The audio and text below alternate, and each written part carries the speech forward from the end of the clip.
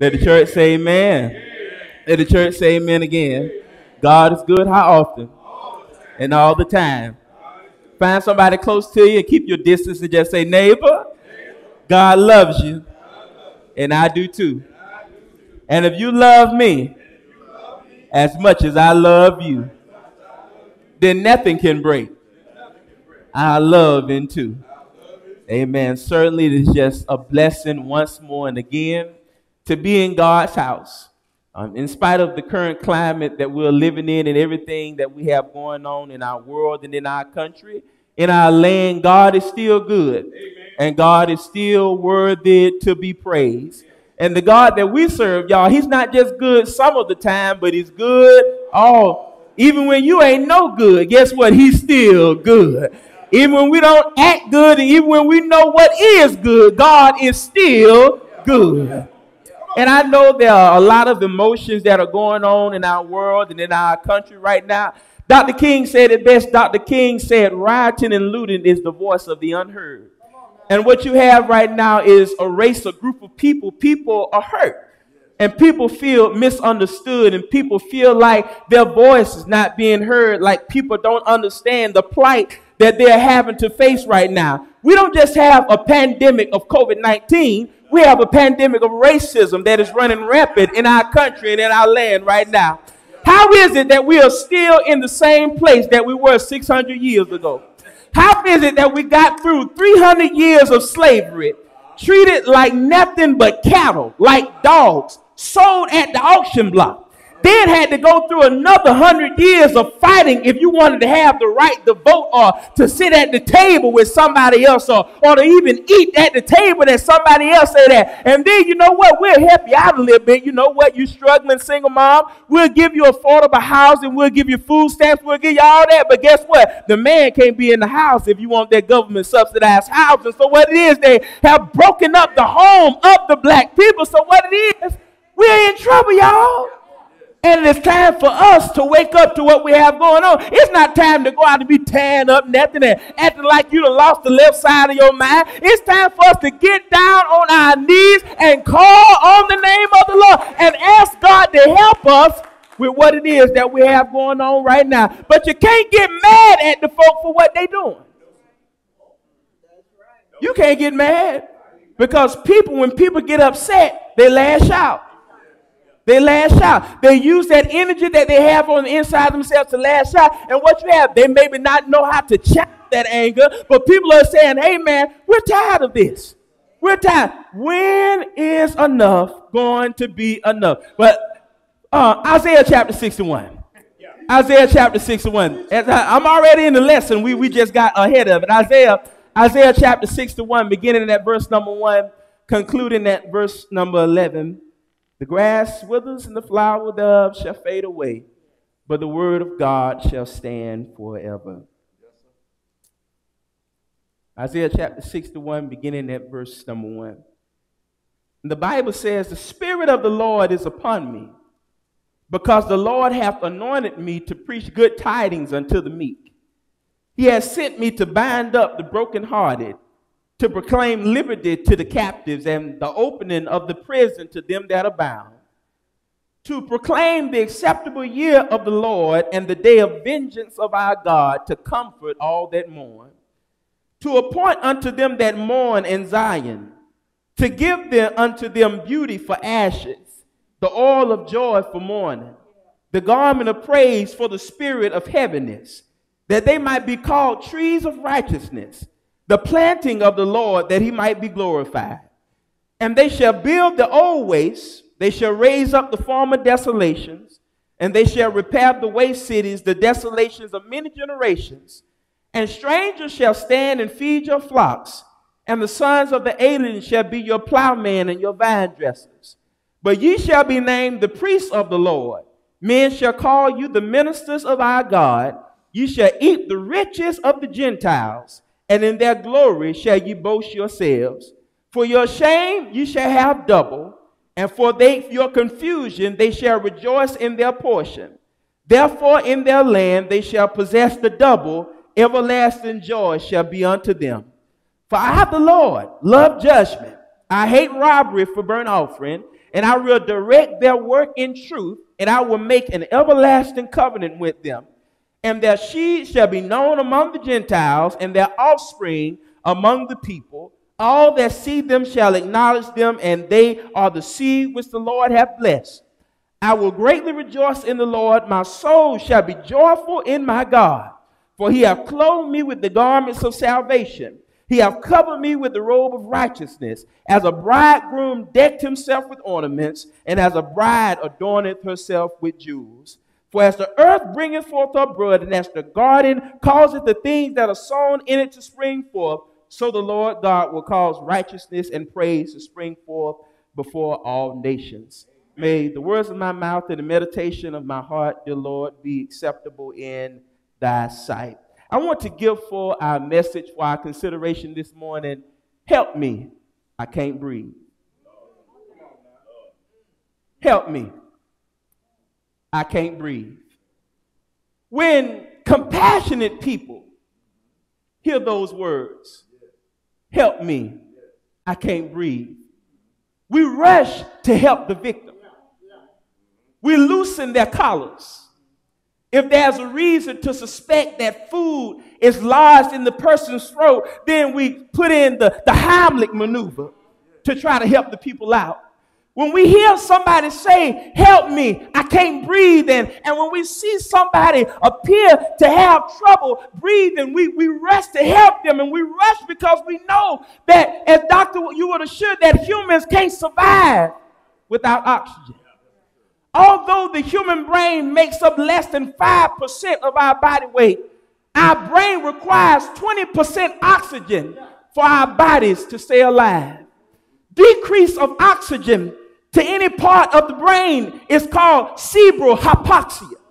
When oxygen is cut off from the entire brain, it is called anoxia. And when oxygen flow is completely cut off from your brains, anoxia, we lose consciousness in no less than 10 seconds. Brain damage depends on how long you are without oxygen. If oxygen flow is restored momentarily, people usually make a full recovery. But the longer the victim is in an unconscious state, the lower the chances are for the recovery, because the brain cells begin to die after 4 to 6 minutes without oxygen. This is why they are performing cardiopulmonary resuscitation, CPR, on a person who can't breathe is so important. This is why we call 911. People who can't breathe die without immediate help. I can't breathe were the last words of George Smith as he gasped as the officer kneeled on his neck from behind, and as the other officer stood by. I can't breathe are the words we hear on the video film by the onlooker as George Smith begged for his life. I can't breathe was George Smith's desperate final struggle to be treated like a child of God. Meanwhile, the officer choking him, and there was a martial arts artist who went on the news a few days later and said that he had the opportunity to stand there and watch as the man did. And he said that he told the man, because he is a martial arts trainer and he has trained many of the police that are in that department there in Minneapolis, and he let him know, hey man, the hold that you have on him is a death hold. The only reason you would have that on him is if you intend to kill. Now, it would be different if you had it on the back of his neck, but you have it on the side of his neck, and what you are doing now is that you are restricting blood and oxygen from flowing through the body, and the officer came and told him, you need to get back.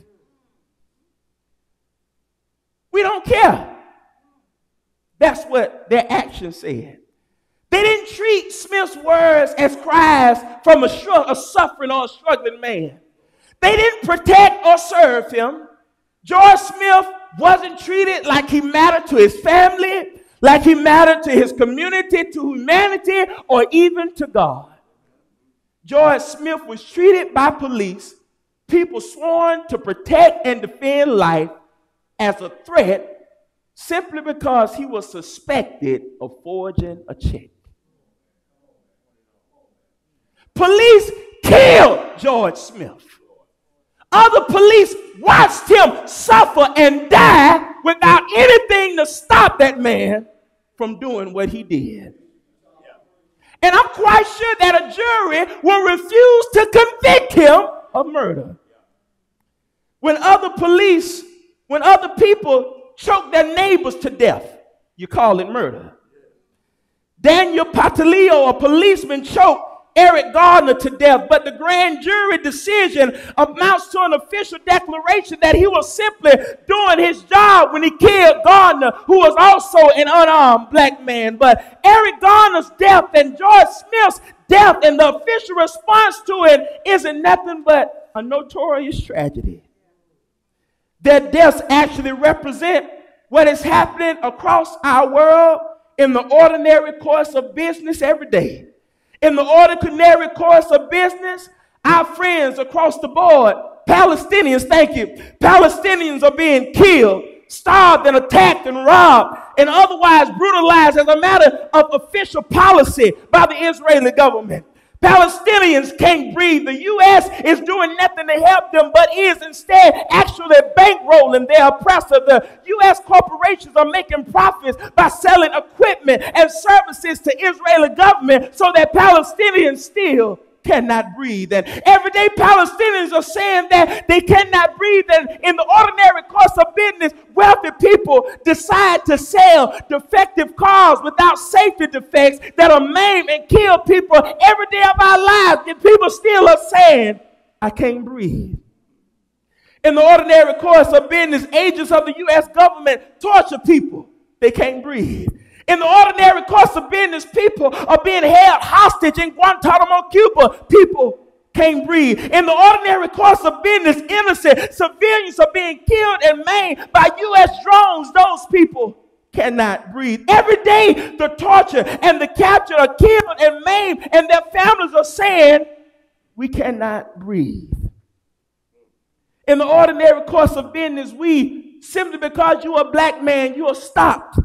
You are frisked, you are humiliated, and you are insulted. In ordinary courses of business, you are beaten, you are shot, you are electrocuted by tasers, you are chemically assaulted by tear gas and pepper spray, and most often than none, killed. Every day, people of color in the United States are saying, I can't breathe. In the ordinary course of business, children from families in modest places who attend public schools receive substandard education. That's not fair to them. You're suffocating their chances. They can't breathe. Every day these people and these government powers are doing things to oppress the people that they claim can receive liberty and justice for all. They are the ordinary course of business across the world for people today. And everybody is saying, we can't breathe. And we wonder how God can breathe in the face of a pervasive and a systematic disregard for love and mercy. We wonder how God cannot see the suffering. We wonder what God is doing to bring deliverance and justice for those who cannot breathe. Isaiah 61 answers our concerns. There is an anonymous figure that declares that he has been endowed with the Spirit of God and anointed to proclaim good news to the poor and also to the downtrodden. This anonymous person has been commissioned to proclaim the Jubilee year of release from the bondage for all who are enslaved. These good news, meaning gospel, words are originally intended for the Hebrews in Judah who suffer the effects of Babylonian oppression and power, but they apply to the oppressed people in our world even today. The good news for those who can't breathe is this right here. God sees and God knows. Not only does God see and God know, but God cares about what we are going through. And God is going to act to overthrow oppression off of his people. God sees every George Floyd. God sees every Eric Gardner situation, including those that go unreported, those that go unrecognized, and those that go unattended. God knows the anguish and the sorrow of every wounded soul and every victim of injustice in this world everywhere. God cares that the ordinary course of what passes for business in our world is strangling the powerless and the vulnerable to death.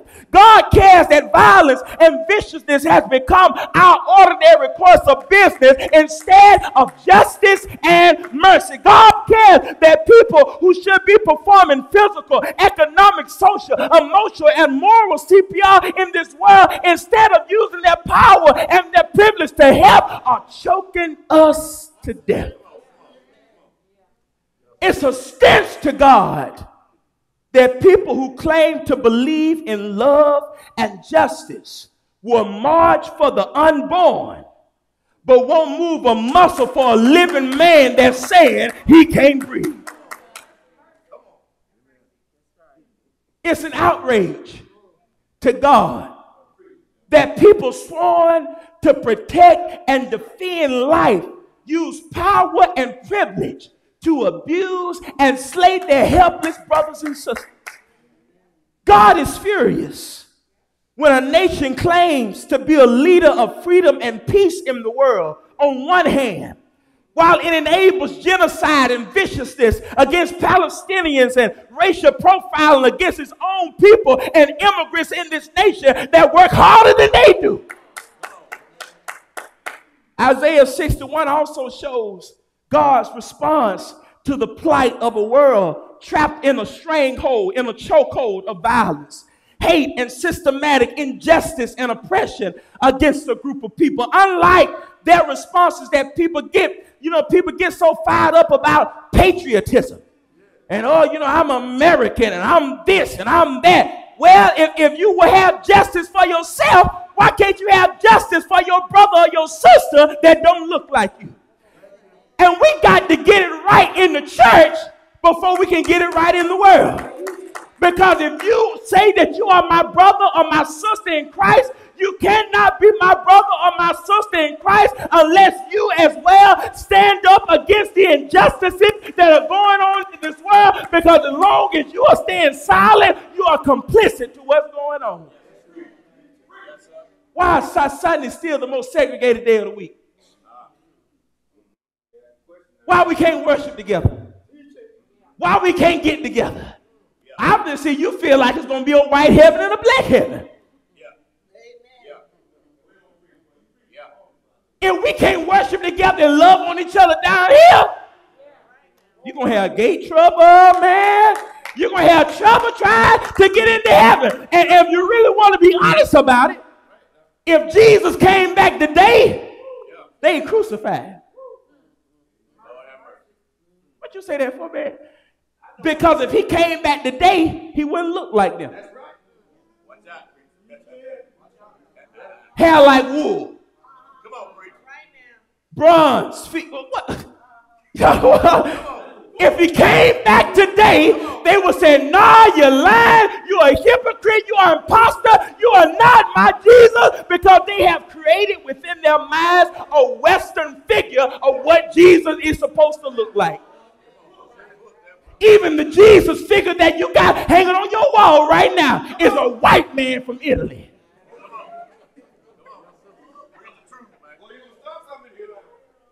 But we go out and we get panties and, I got Jesus in my house. He better be up in here. He better be in your mind. Is where he better be. Let me get back over here before I get in.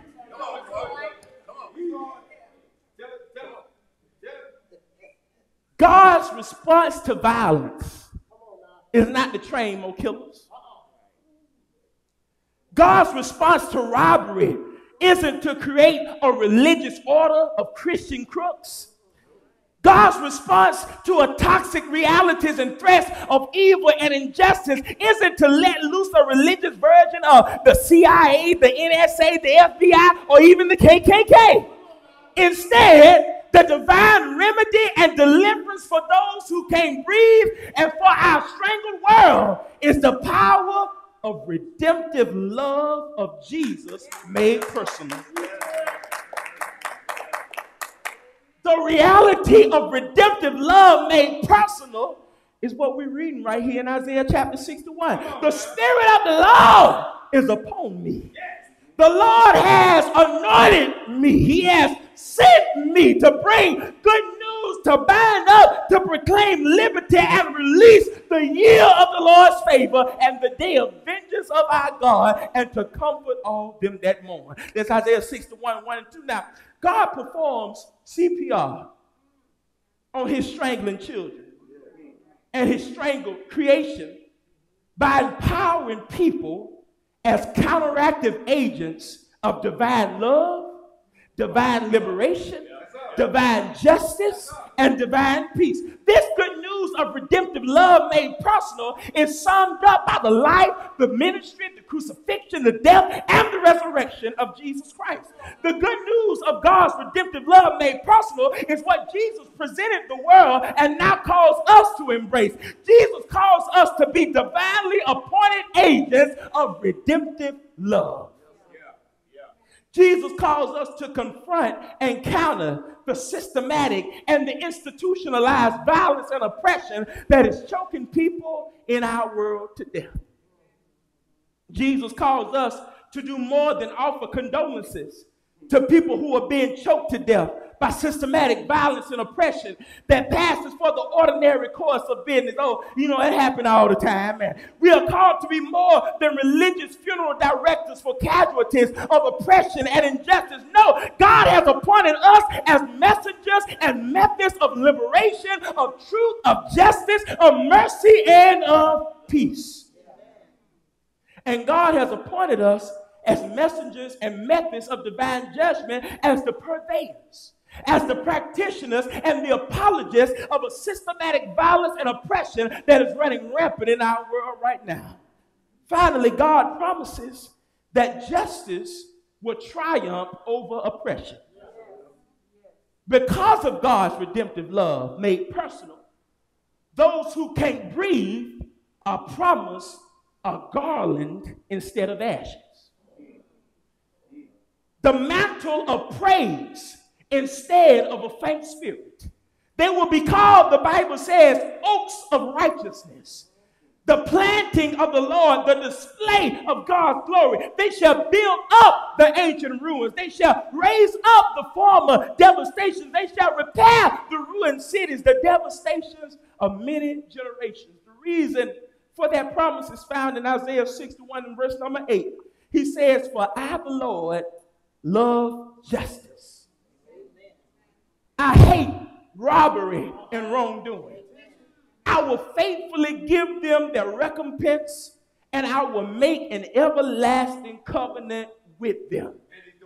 I'm going to put that in plain terms for you. You do wrong as much as you think you can do wrong. You do evil as much as you think that you can do evil, and you think that you are getting away with it. You may get away with it on this side, but guess what? There's a higher power that you got to answer to one of these days. Every lie that you've ever told, every ill will that you've ever had towards somebody, every evil deed that you've ever done, you're going to have to stand before God, and you got to answer for it.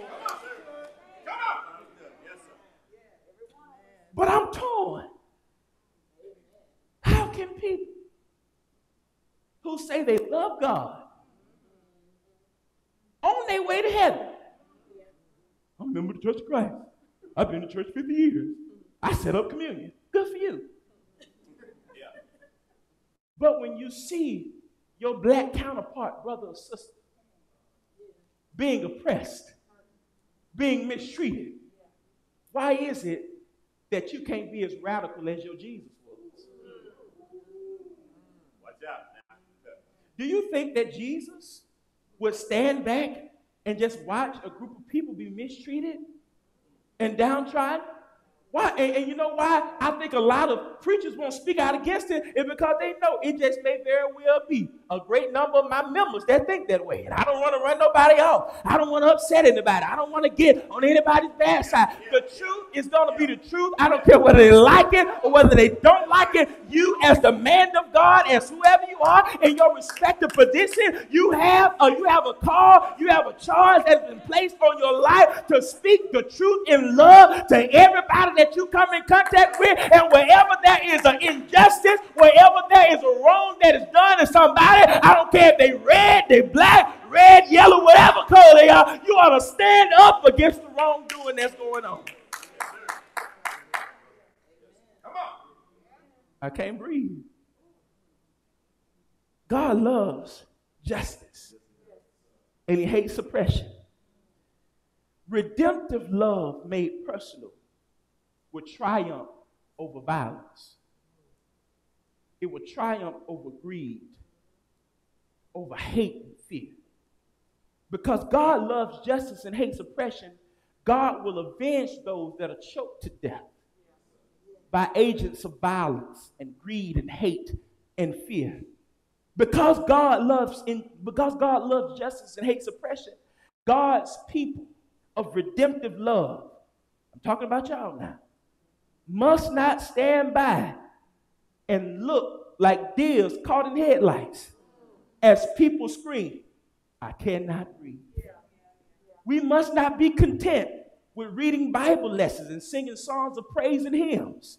We must not, should not, and will not be satisfied with just sitting down and just singing kumbaya like we've been doing for the past 600 years and expecting things to work. We got to exercise the rights that God has given us. So many things as simple as voting, going out and letting your voice be heard. We get mad and upset when those that are put in power make decisions that we don't agree with. Yet when it comes to elect, when it comes time to vote, you sit at the house and you won't even go out and exercise the right that has been given to you. Even in our past election, so much difference could have been made if a third of the people would have went out and just let their voice be heard and let their vote count. We can't be mad because sometimes we are our own worst enemy.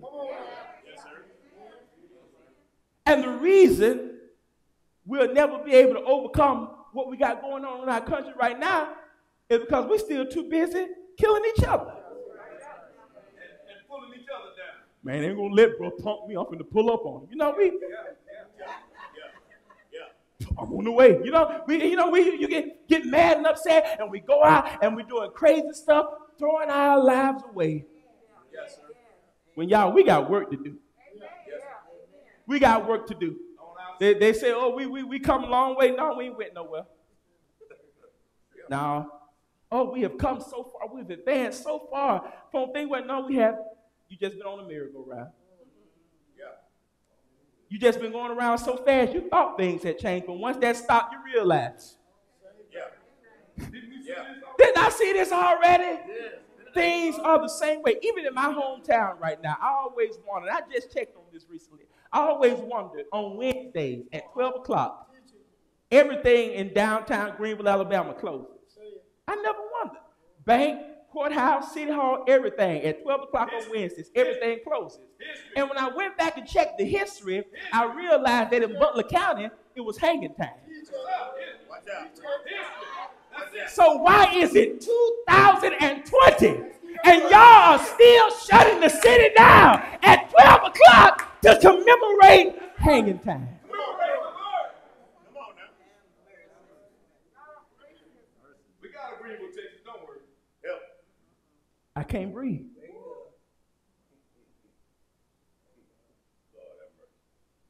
So as people inspired by a gospel of redemptive love, made personal in obedience to the life, the ministry, the crucifixion, the death and the resurrection of Jesus Christ, let us do moral, physical, intellectual, economic, social, emotional, and global CPR for those who cannot breathe.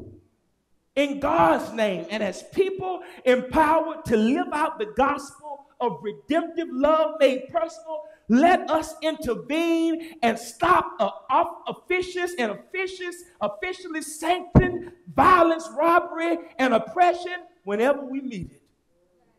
Then those who can't breathe will see themselves and be acknowledged as people whom the Lord has blessed. According to Isaiah 61:9, he says, they will rejoice in the Lord. According to verse number 10, for as the earth brings forth its shoots, and as a garden causes what is sown in it to spring forth. So the Lord God will cause righteousness and praise to spring up before the nation. You quoted the scripture already. If my people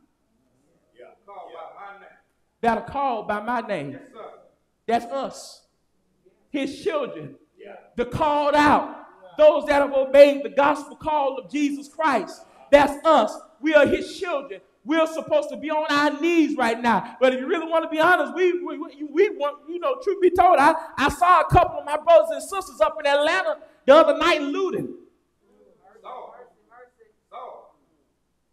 All up in the Gucci store. Gucci ain't did nothing to y'all. I follow these sisters on Instagram, and they made their own hair store, natural hair, and they had probably well over $100,000 worth of products in their store. And y'all know that was the first place these sisters hid. They ain't had a string of hair left in the store after they got through.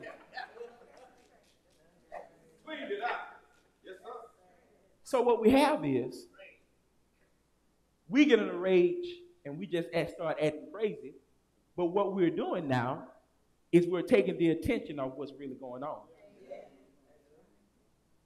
How is us going out and doing stuff like this going to further the cause for equality, for peace, and for justice for the black man and woman in America? It's not going to do anything. And it was said at one time that the people have to first of all be awakened. They have to be woken up. And then you can teach them to make a change. We've been asleep, y'all. We've been asleep to the issues that are really going on in our land and in our country. We think it's all about having the latest pair of shoes. We think it's about going to get our nails and our hair did every week. We think it's about having the latest this and having the latest that, trying to keep up with somebody else so you can get on your Instagram, your Twitter, your Facebook, and post your pictures so people can see what you got and think you looking cute. That's all right. But that's not what it's all about. Because while you're doing that, you're not realizing half of that stuff you buying, you supporting your oppressor. But don't let Sister Jan have a business that she got going. What kind of discount you gonna give me? Look out for a brother or sister. Help me out. Give me a discount. You didn't ask Gucci for no discount. You didn't ask Prada and Louis Vuitton for no discount. So don't come up and be. Come on. We sell ourselves sheep. Yes, sir. When we don't realize what kind of difference we can make among ourselves. If we would but come together and band together, stop being like crabs in a barrel. Well, you're trying to make a difference. You're trying to do something. They're going to call your name. We come from the same place. I was in the class just like you was in the class. Why they ain't call on? You ain't no better than me. There is no me, my, or I in team. And that's the only way we're going to get somewhere, is together. You may be able to run faster by yourself, but you'll get further if you take somebody with you. We got to look out for each other, y'all. Stop beating down on each other. Lift up your brothers and your sisters. Train up the next generation. Make them aware of the things that are going on in this world. Don't let your children be blind to the injustices and the things that are going on in this world. And then when they go to school, they wonder why the little Haley said that her hair is not good hair. What does she mean by that? You have to make them aware of what's going on, because they're going to encounter it in this world at some point in their life. They're going to encounter it. Whether they notice it or not, it's going to happen. And y'all, I truly believe that as long as there is a world, racism is going to be here. It's going to be here. It's going to be here. That's not going to change because it's something that you have to learn. It's a learned behavior. It's something that you are taught. And as long as there's a devil, there will always be people that the devil oppresses and causes to do his will and to do his bidding. And people are always going to put that garbage into their children. But you have trained up yours to be upstanding people in their society. Just because people say that you're this and say that you're that. You don't have to act like that. You go out, pull your pants up. You don't have to have your pants hanging down. When you speak to somebody, hold your head up and you look them in the eye. Like you know who you're talking to. Like you somebody, don't hold your head down and put your hands in your pockets like you digging it in the dirt when you're talking to somebody. You stand and you let them know, hey, I am here, I am attentive, I am somebody, I have a voice, I have value, and what I have to say matters.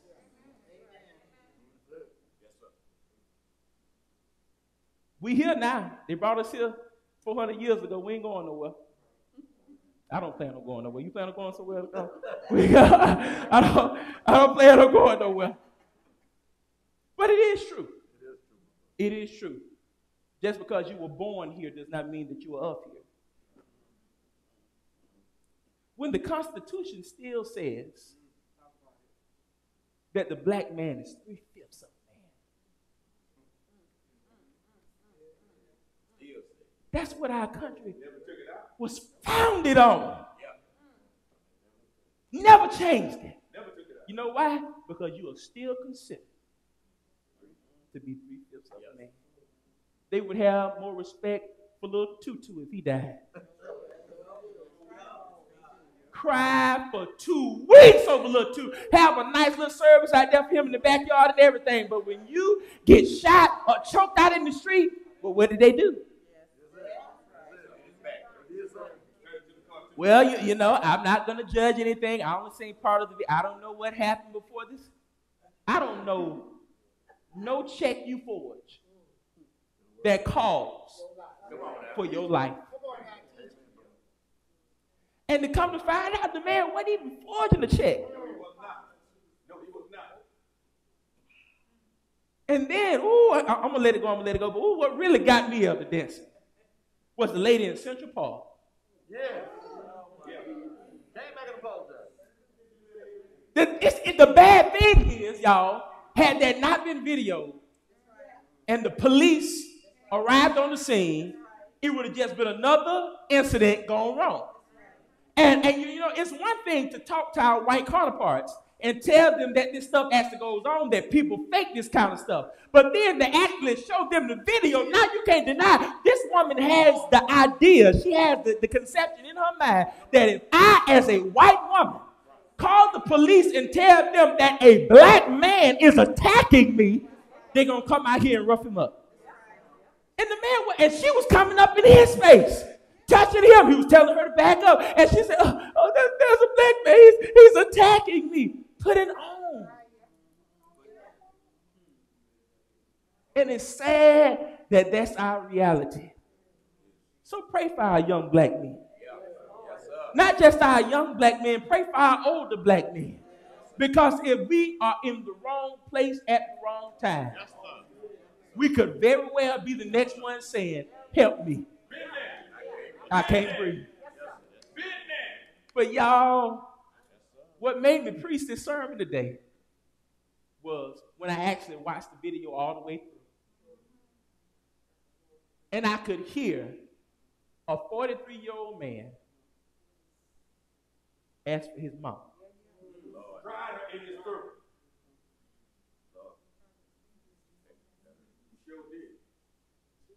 Who died already.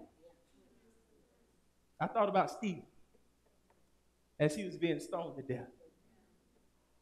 Your mama who's already gone, a 43-year-old, do you know how bad of a condition you got to be in? Yes, sir. Oh, man. Yes, sir. Mama. And doctor, check me if I'm wrong, but the man began to complain that his stomach was hurting.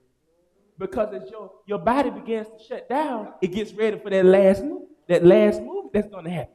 So you are aware that this man is saying he can't breathe. His stomach is hurting. This man is in the process of death, and you still got your DNA.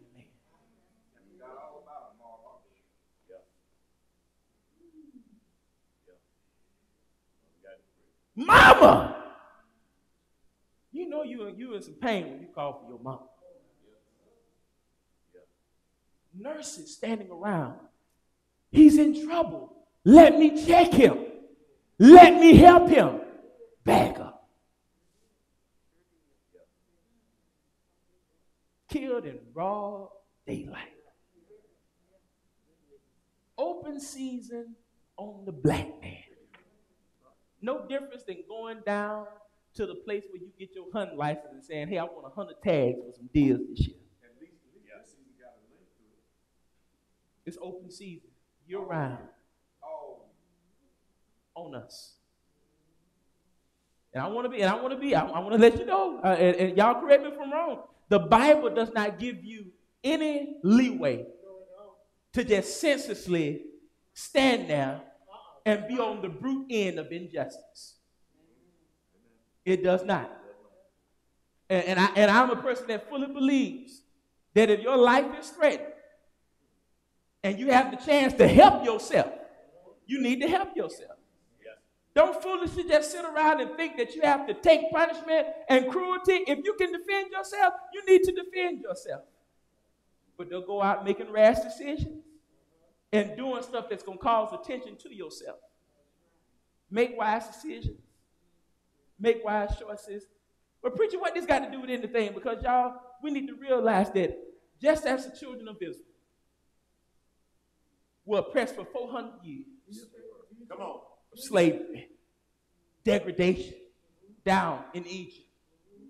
And all that time, they had been crying out before God. And one day, God came to Moses in a bush that was on fire. Moses said, man, what is this? It's a bush, and I see it's on fire, yet the bush is not consumed. As Moses came up, God told Moses, he said, take your sandals off. He said, for the ground that you now stand, he said, this is holy ground. Moses took off his sandals and he came in. And God began to talk to Moses. He said, I've heard the cries of my people by reason of their taskmasters down there in Egypt. And he said, I want to let you, he said, Moses, I'm going to send you down there to Pharaoh. And I want you to tell him to let my people go. Moses said, Lord, who am I? Lord said, Moses, you know, I got a stuttering problem. You know, my tongue is a little tired. I don't really speak real well. God said, you know what? You go and I'll speak for you. What is it I'm going to say? You go and I'll tell you what to say. But when I go, who should I say sent me? I am that I am has sent me. We are the Moses of today. We are the Moses of today. Ministers, elders, deacons, sons and daughters of God. We are supposed to be leaders wherever we go. And just as God delivered his people from 400 years of slavery and oppression, I ain't got no better sister to believe that God would deliver us today. But we can't be like the children of Israel. We getting ready to come out this thing. Some of us wanted to go this way. Some of us wanted to go back to Egypt. That's why some of them had to die off before they could get to the promised land. Oh, Lord, and I truly believe, you know, Corona didn't end up here by accident. These killer bees or whatever, they didn't wind up here by accident. Everything that happens, it first of all got to go through the filtration of God. So because God saw the thing coming before it ever was made up. And God has a purpose and a plan in everything that he is doing.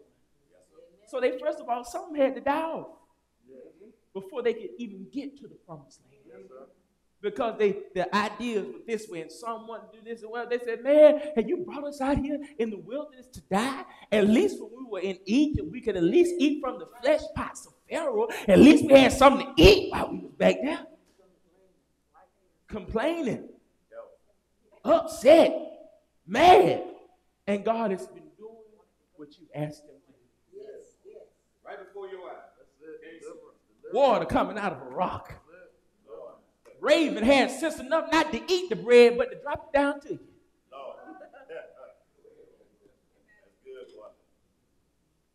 Just as God delivered his people back then, God will deliver us today.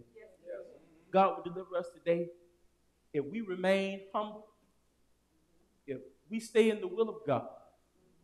And first of all, y'all, our knees got to stay ashy. Yes, sir. Yes, sir. We got to stay in the face of God. Prayer and meditation upon the word of God. Because that's what you're going to need so you don't find yourself slipping when you're confronted with some of this stuff when you go out in the world. Because Satan, he's gone out as a roaring lion seeking whom he may devour. He's already gone out there waiting on you. But you're going to have to be like the teacher, the great teacher, when he was out in the wilderness. And when Satan came upon him to tempt him, every time he came, it is written.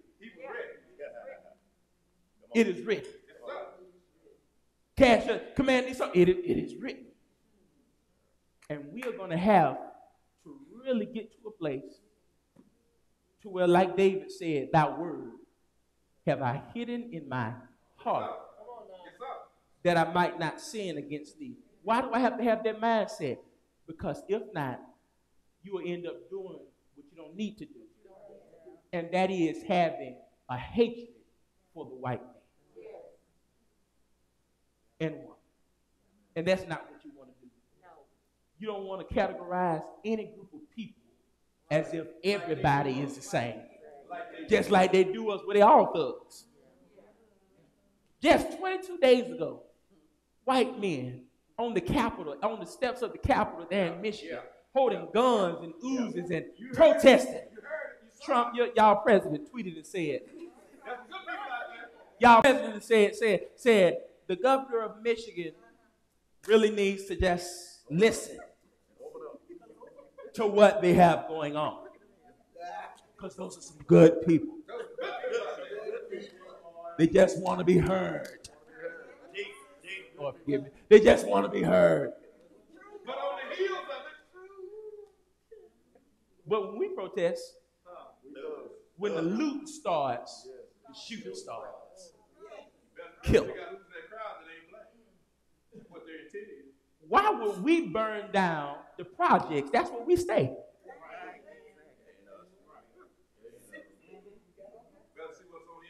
Time has been far spent. Time has been far spent. We could be on this all day.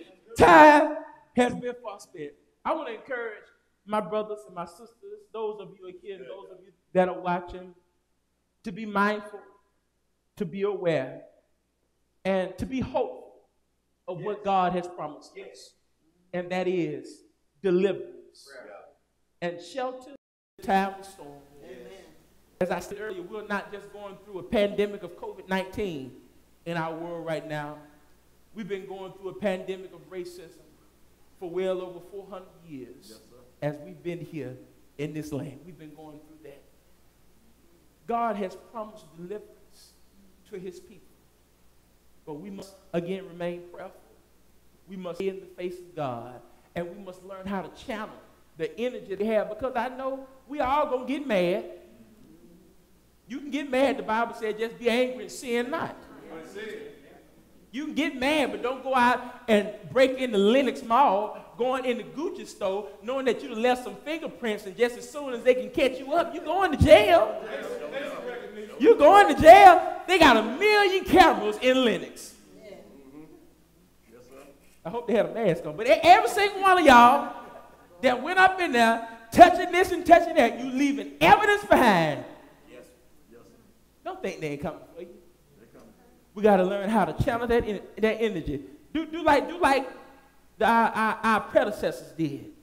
They marched to let their voice be heard. My great-grandmama, if she was here, I would love for her to tell the story about how she was there when she marched with Dr. King and them, as they were going over the Edmonds Pettis Bridge there in Selma, Alabama, Bloody Sunday, as they brought out tear gas, sprayed the people in dogs and sicked them on, as they were just trying to march to have the right to vote. You bring us here, and we build it, but we can't have no rights in it. My brothers and my sisters, God has promised deliverance. God has promised salvation for us. God has entrusted us as his sons and his daughters with his word. What did he tell you in Matthew chapter 28:19? Go out into all the world and preach the gospel. That don't just include being up in here in the death, burial, and resurrection of Jesus Christ. That means going out and empowering your brothers and sisters, the ones on the street corner, the ones that you pass by, the ones that you don't want to talk to sometimes, you know, the ones that we kind of sometimes stray away from. We're supposed to be out there encouraging them also with this same gospel that we have heard, so that they one day too might obey the word of God. Amen. God has promised us salvation, and we need to believe on him. We need to depend on him and trust on him, because he will do exactly what he said and has promised to do for us. My brother, my sister, if you're here today, you're standing in the need of prayer. I'm going to first of all be the first to say, y'all pray for me. Because I'm standing in the need of prayer. Why are you standing in the need of prayer? I'm black. And I just don't know. One day I might be walking out of Walmart and drop my receipt. And they might feel like just because I ain't got a receipt that it's not mine. They call the police and things so quickly. Before I know it, things can escalate. I may be pulled over side the road and he may mistake my car for somebody that just killed and murdered somebody. And I'm trying to get out the car to tell him I'm giving up before he just shot me down. I just may very well be coming out the gas station with an Arizona juice and a pack of Skittles in my hand. And I may have a hoodie on. It might be a little cold outside. And I may be walking, trying to get home. And I just might be shot down just because I look suspicious. I may be in the store writing a check. And they said, well, what that black man doing with a checkbook? He ain't got no money. That just may very well be somebody else's checkbook. And so I get tackled and somebody's knee is put on my neck simply because, not because I did anything wrong, but because I'm a black man. So pray for me. We all stand. And my brother, my sister, you're here today. You're not a Christian. You have not yet submitted yourself to obedience by being baptized with him in the water of grave baptism. This is your opportunity. I don't think anything just happens by accident. I believe that all things are orchestrated within the will of God and within the plan of God. And God's plan and purpose is not that any of us should perish, but that all of us should come to repentance, and that all of us should have everlasting life with him. That is God's will, and that is God's purpose. Well, you come by hearing his word. Romans chapter 10 and verse number 17 says it according. So then faith cometh by hearing, and hearing by the word of God.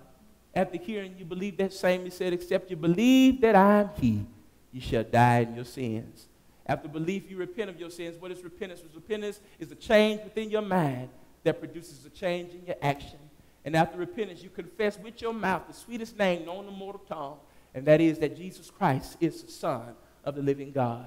And then be willing to be baptized with him in the water grave of baptism. Have your sins washed away, eradicated, done away with, never to come up before you in this life, and neither the life that is to come. And according to Acts chapter 2 and verse number 47, praising God and having favor with all the people. And the Lord added to the church daily such as should be saved. You can be saved today. You can have your sins washed away. If you're standing in the need of prayer, you can get prayed for today. As together we stand and sing the song of invitation.